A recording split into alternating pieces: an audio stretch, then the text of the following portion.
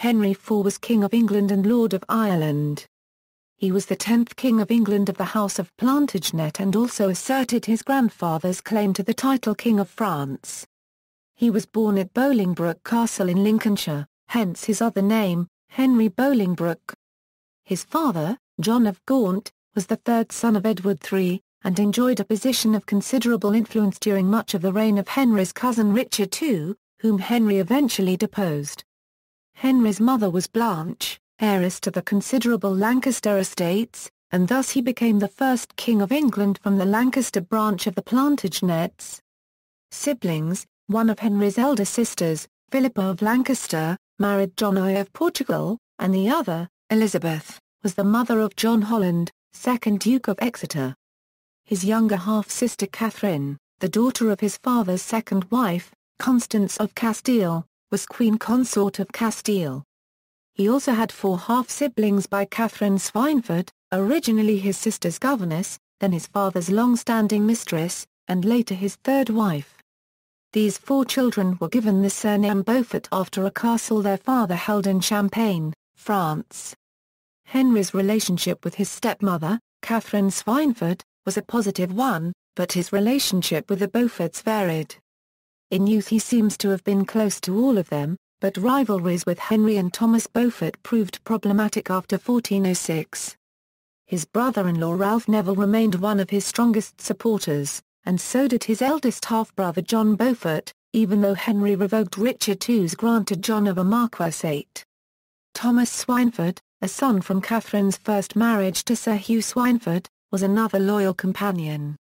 Thomas was Constable of Pontefract Castle, where King Richard II is said to have died.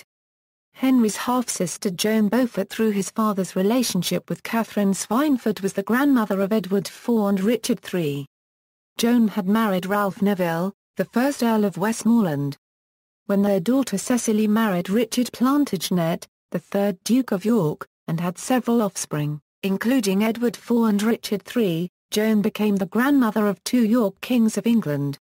These Yorks later fought the descendants of the Lancastrian Henry IV in the War of the Roses. The sides became reconciled when her great-granddaughter Elizabeth of York married the Lancastrian heir Henry VII. Relationship with Richard II. First cousins and childhood playmates, Richard and Henry were admitted together to the Order of the Garter in 1377, and Henry was for a time a member of the royal household. He participated in the Lords Appellants' rebellion against the king in 1387. After regaining power, Richard did not punish Henry, although he did execute or exile many of the other rebellious barons. In fact, Richard elevated Henry from Earl of Derby to Duke of Hereford. Henry spent the full year of 1390 supporting the unsuccessful siege of Vilnius by Teutonic knights with his 300 fellow knights. During this campaign he bought 300 captured Lithuanian princes and then apparently took them back to England. Henry's second expedition to Lithuania in 1392 illustrates the financial benefits to the order of these guest crusaders. His small army consisted of over 100 men, including longbow archers and 6 minstrels, at a total cost to the Lancastrian purse of £4,360. Despite the efforts of Henry and his English crusaders, 2 years of attacks on Vilnius proved fruitless. In 1392 93 Henry undertook a pilgrimage to Jerusalem, where he made offerings at the Holy Sepulchre and at the Mount of Olives. Later he vowed to lead a crusade to free Jerusalem from the infidel, but he died before this could be accomplished. The relationship between Henry Bolingbroke and the king met with a second crisis. In 1398, a remark by Bolingbroke regarding Richard II's rule was interpreted as treason by Thomas de Mowbray, 1st Duke of Norfolk. The 2 dukes agreed to undergo a duel of honour at Gosford Green near Culloden Castle, Mowbray's home in Coventry. Yet before the duel could take place, Richard II decided to banish Henry from the kingdom to avoid further bloodshed. Mowbray himself was exiled for life. John of Gaunt died in 1399. Without explanation, Richard cancelled the legal documents that would have allowed Henry to inherit Gaunt's land automatically. Instead, Henry would be required to ask for the lands from Richard. After some hesitation, Henry met with the exiled Thomas Arundel, former Archbishop of Canterbury, who had lost his position because of his involvement with the Lords Appellant. Henry and Arundel returned to England while Richard was on a military campaign in Ireland. With Arundel as his advisor, Henry began a military campaign, confiscating land from those who opposed him and ordering his soldiers to destroy much of Cheshire. Henry quickly gained enough power and support to have himself declared King Henry IV, imprison King Richard and bypass Richard's 7-year-old heir presumptive, Edmund de Mortimer. Henry's coronation, on October 13, 1399, may have marked the first time following the Norman conquest when the monarch made an address in English. Henry consulted with Parliament frequently, but was sometimes at odds with the members, especially over ecclesiastical matters. On Arundel's advice, Henry obtained from Parliament the enactment of De Heretico Comburendo in 1401, which prescribed the burning of heretics. This was done mainly to suppress the Lollard movement. In 1410, Parliament suggested confiscating church land. Henry refused to attack the church that had helped him to power, and the House of Commons had to beg for the bill to be struck off the record. Reign. The previous ruler, Henry's first major problem as monarch was what to do with the deposed Richard. After an early assassination plot was foiled in January 1400, Richard died in prison, probably of starvation. He was 33 years old. Though Henry is often suspected of having his predecessor murdered, there is no substantial evidence to prove that claim. Some chroniclers claim that the despondent Richard had starved himself, which would not have been out of place with what is known of Richard's character. Though council records indicate that provisions were made for the transportation of the deposed king's body as early as February 17, there is no reason to believe that he did not die on February 14, as several chronicles stated. It can be positively said that he did not suffer a violent death, for his skeleton, upon examination, bore no signs of violence. Whether he did indeed starve himself or whether that starvation was forced upon him are matters for lively historical speculation. After his death, Richard's body was put on public display in the old St. Paul's Cathedral to prove to his supporters that he was truly dead, though this did not stop rumours from circulating for years after that he was still alive and waiting to take back his throne. Henry had Richard discreetly buried in the Dominican Priory at King's Langley, Hertfordshire, where he remained until King Henry V brought his body back to London and buried him in the tomb that Richard had commissioned for himself in Westminster Abbey. Rebellions. Henry spent much of his reign defending himself against plots, rebellions and assassination attempts. Epiphany Rising. In early 1400 John Holland, 1st Earl of Huntingdon, and his nephew Thomas Holland, 3rd Earl of Kent, Thomas le Despencer, 4th Baron le Despencer, plotted to assassinate Henry while he was at a tournament at Windsor on Epiphany and restore Richard to the throne. The plan was discovered and the conspirators apprehended. Glyndŵr Rising. In late 1400 in Wales, led by Owain Glyndŵr assumed the ancient title of Prince of Wales. The English Parliament responded to the uprising by passing penal laws against Wales. Students at Oxford University left their studies to fight for Glyndŵr. Welsh labourers and craftsmen abandoned their employers in England and returned to Wales in droves. Intermittent hostilities continued to about 1414. Percy Rebellion. Between 1402 and 1408 the Percy family and their supporters made 3 attempts to overthrow Henry. Battle of Shrewsbury. King Henry IV defeated a rebel army led by Henry Hotspur Percy who had allied with the Welsh rebel Owain Glyndŵr. Percy was killed in the battle by an arrow to his face. Thomas Percy, 1st Earl of Worcester, Sir Richard Venables and Sir Richard Vernon were publicly hanged, drawn and quartered in Shrewsbury on July 23 and their heads publicly displayed. The Earl of Northumberland fled to Scotland. Archbishop of York Richard le Scroope led a failed rebellion in northern England. Scroope and other rebel leaders were executed. The Earl of Northumberland again fled to Scotland. Battle of Bramham. The Earl of Northumberland invaded northern England with Scottish and Northumbrian allies but was defeated and killed in battle. The king's success in putting down these rebellions was due partly to the military ability of his eldest son, Henry of Monmouth, who later became king. The old fable of a living Richard was revived, notes one account, and emissaries from Scotland traversed the villages of England, in the last year of Henry's reign, declaring that Richard was residing at the Scottish court, awaiting only a signal from his friends to repair to London and recover his throne. A suitable-looking impostor was found and King Richard's old groom circulated word in the city that his master was alive in Scotland.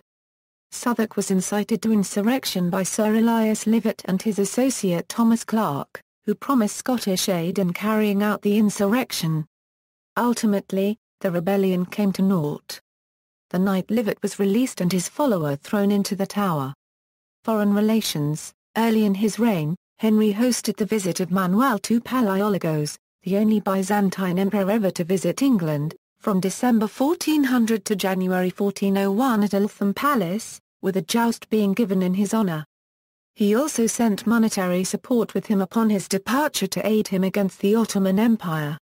In 1406 English pirates captured the future James I of Scotland off the coast of Flamborough Head as he was going to France. James was delivered to the English king and remained a prisoner for the rest of Henry's reign. Final illness and death. The later years of Henry's reign were marked by serious health problems. He had a disfiguring skin disease and, more seriously, suffered acute attacks of some grave illness in June 1405. April 1406. June 1408. During the winter of 1408–09. December 1412. And finally a fatal bout in March 1413. Medical historians have long debated the nature of this affliction or afflictions. The skin disease might have been leprosy, perhaps psoriasis, or some other disease. The acute attacks have been given a wide range of explanations, from epilepsy to some form of cardiovascular disease. Some medieval writers felt that he was struck with leprosy as a punishment for his treatment of Richard le Scrope, Archbishop of York, who was executed in June 1405 on Henry's orders after a failed coup. According to Hollandt, it was predicted that Henry would die in Jerusalem, and Shakespeare's play repeats this prophecy. Henry took this to mean that he would die on crusade. In reality, he died in the Jerusalem chamber in the abbot's house of Westminster Abbey, on March 20, 1413 during a convocation of Parliament. His executor, Thomas Langley, was at his side. Burial. Despite the example set by most of his recent predecessors, Henry and his second wife, Joan of Navarre, Queen of England, were buried not at Westminster Abbey but at Canterbury Cathedral, on the north side of Trinity Chapel and directly adjacent to the shrine of St. Thomas Becket. Becket's cult was then still thriving, as evidenced in the monastic accounts and in literary works such as Chaucer's Canterbury Tales, and Henry seemed particularly devoted to it, or at least keen to be associated with it. Reasons for his interment in Canterbury are debatable, but it is highly likely that Henry deliberately associated himself with the martyr saint for reasons of political expediency, namely, the legitimation of his dynasty after seizing the throne from Richard II. Significantly, at his coronation, he was anointed with holy oil that had reportedly been given to Becket by the Virgin Mary shortly before his death in 1170. This oil was placed inside a distinct eagle-shaped container of gold. According to one version of the tale, the oil had then passed to Henry's maternal grandfather, Henry of Grismont, 1st Duke of Lancaster. Proof of Henry's deliberate connection to St. Thomas lies partially in the structure of the tomb itself. The wooden panel at the western end of his tomb bears a painting of the martyrdom of Becket, and the testa, or wooden canopy, above the tomb is painted with Henry's personal motto, Sovereign, alternated by crowned golden eagles. Likewise, the three large coats of arms that dominate the testa painting are surrounded by collars of SS, a golden eagle enclosed in each turret. The presence of such eagle motifs points directly to Henry's coronation oil and his ideological association with St. Thomas. Sometime after the king's death, an imposing tomb was built for him and his queen, most likely commissioned and paid for by Queen Joan herself. Atop the tomb chest lie detailed alabaster effigies of the king and queen, crowned and dressed in their ceremonial robes. Henry's body was evidently well embalmed, as an exhumation in 1832 established, allowing historians to state with reasonable certainty that the effigies do represent accurate portraiture. Arms. Before his father's death in 1399, Henry bore the arms of the kingdom, differenced by a label of 5 points ermine. After his father's death, the difference changed to a label of 5 points per pale ermine in France. Upon his accession as king, Henry updated the arms of the kingdom to match an update in those of royal France from a field of fleur-de-lis to just 3. Seniority in line from Edward III. When Richard II was forced to abdicate the throne in 1399, Henry was next in line to the throne according to Edward III's entailment of 1376. But the heir of the royal estate according to the common law was Edmund Mortimer, 5th Earl of March, who descended from the daughter of Edward III's second son, Lionel of Antwerp. Bolingbroke's father, John of Gaunt, was Edward's third son. The problem was solved by emphasizing Henry's descent in a direct male line, whereas March's descent was through his grandmother. The official account of events claims that Richard voluntarily agreed to resign his crown to Henry on September 29. The country had rallied behind Henry and supported his claim in Parliament. However, the question of the succession never went away. He was heir according to Edward III's entail to the crown of 1376, but, as Dr. Ian Mortimer has recently pointed out in his biography of Henry IV, this had probably been supplanted by an entail of Richard II made in 1399. Henry thus had to overcome the superior claim of the Mortimers in order to maintain his inheritance. This difficulty compounded when the Mortimer claim was merged with a Yorkist claim in the person of Richard Plantagenet, Duke of York. The Duke of York was the heir general of Edward III, and the heir presumptive of Henry's grandson Henry VI. The House of Lancaster was finally deposed by Edward IV, son of Richard Plantagenet, Duke of York, during the Wars of the Roses. The following are the senior descendants of Edward III. The descendants that were alive at the death of Richard II are in bold. Edward III of England. Edward, the Black Prince. Edward Richard II of England. Lionel of Antwerp, 1st Duke of Clarence. Philippa of Clarence, 5th Countess of Ulster. Roger Mortimer, 4th Earl of March. Edmund Mortimer, 5th Earl of March, Roger Mortimer, Anne de Mortimer, Eleanor. Edmund Mortimer, Lady Elizabeth de Mortimer, Lady Philippa de Mortimer. John of Gaunt, 1st Duke of Lancaster. Henry IV of England. Edmund of Langley, 1st Duke of York. Edward, Duke of Ormond, later declined to Earl of Rutland. Richard of Conisburg, 3rd Earl of Cambridge. Thomas of Woodstock, 1st Duke of Gloucester. Humphrey, 2nd Earl of Buckingham. Anne of Gloucester married Thomas Stafford, 3rd Earl of Stafford. Edmund Stafford, 5th Earl of Stafford. And William Bourchier, 1st Count of Eu. Her son by third marriage was John Bourchier, 1st Baron Berners. Joan of Gloucester married Gilbert Talbot, 5th Baron Talbot. Died in childbirth. Isabel of Gloucester, Philippa of Gloucester died young. Ancestry, marriage and issue. The date and venue of Henry's first marriage, to Mary de Bohun, are uncertain, but her marriage license, purchased by Henry's father, John of Gaunt, in June 1380 is retained at the National Archives. The accepted date of the ceremony is February 5, 1381, at Mary's family home of Rochford Hall, Essex. Alternately, the near-contemporary chronicler Jean Froissart reports a rumour that Mary's sister Eleanor de Bohun kidnapped Mary from Plantagenet Castle and held her at Arundel Castle, where she was kept as a novice nun in order to keep her half of the de Bohun inheritance under Eleanor's control. Then Mary was persuaded to marry Henry. They had 6 children: Henry V of England, Thomas of Lancaster, 1st Duke of Clarence, John of Lancaster, 1st Duke of Bedford, Humphrey of Lancaster, 1st Duke of Gloucester. Blanche of England married in 1402 Louis III, Elector Palatine. Philippa of England married in 1406 Eric of Pomerania, King of Denmark, Norway and Sweden. Mary died in 1394, and on February 7, 1403 Henry married Joanna of Navarre, the daughter of Charles d'Épernay, King of Navarre, at Winchester. She was the widow of John V of Brittany, with whom she had 4 daughters and 4 sons. However, Her marriage with the King of England was to be childless. But Henry had already 4 sons from his first marriage, which was undoubtedly a clinching factor in his acceptability for the throne. By contrast, Richard II had no children and Richard's heir presumptive Edmund Mortimer was only 7 years old. The only 2 of Henry's 6 children who produced children to survive to adulthood were Henry V and Humphrey, Duke of Gloucester. Henry IV's male Lancaster line ended in 1471 during the War of the Roses, between the Lancastrians and the Yorkists, with the deaths of his grandson Henry VI and Henry VI's son Edward, Prince of Wales.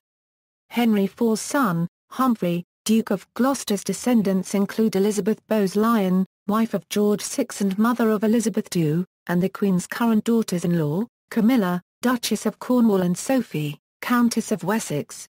See also, cultural depictions of Henry IV of England, Nairn Priory Corbelled heads of Henry IV and Joanna celebrating their marriage, at the manor of Mary de Bowen's late and powerful great-aunt, Margaret de Bowen. Notes. References: Ian Mortimer, The Fears of Henry IV, The Life of England's Self-Made King, Antiquary S99, 369. External links: Henry IV at the official website of the British monarchy, Henry IV at BBC History.